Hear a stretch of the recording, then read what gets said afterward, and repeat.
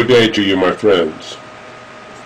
Ban the import of Chinese products for animals in America. Look, I am hugely a big lover of animals of all kinds. Dogs, cats, you name it. It has just come out that beef jerky from China may have killed as many as 600 dogs and cats in the United States of America. We have 3 dogs as of today. 2 beautiful hound dogs and another little beautiful Bichon. Within the past 2 years, we have lost 2 hound dogs and a beautiful Bichon to cancer. I will be damned if I'm going to lose another animal that I love so much because of crap that the Chinese government makes and ships to the United States of America.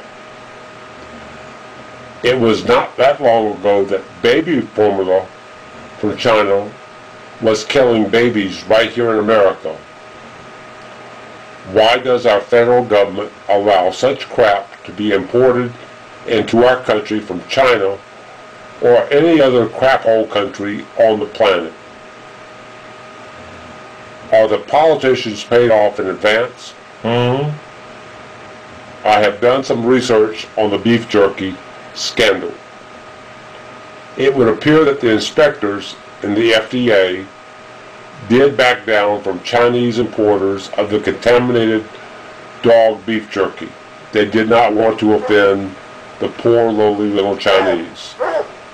China made a threat if the imported crap was not approved, and the Obama government did not back down to their Chinese manufacturers, that they would retaliate.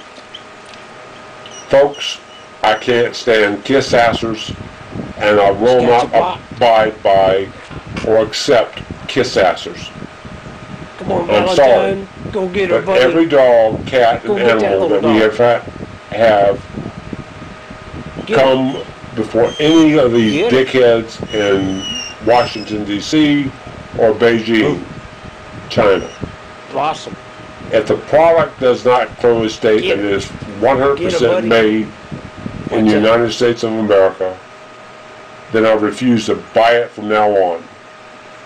I will be looking for made in the United States of America label until the day I die and then after.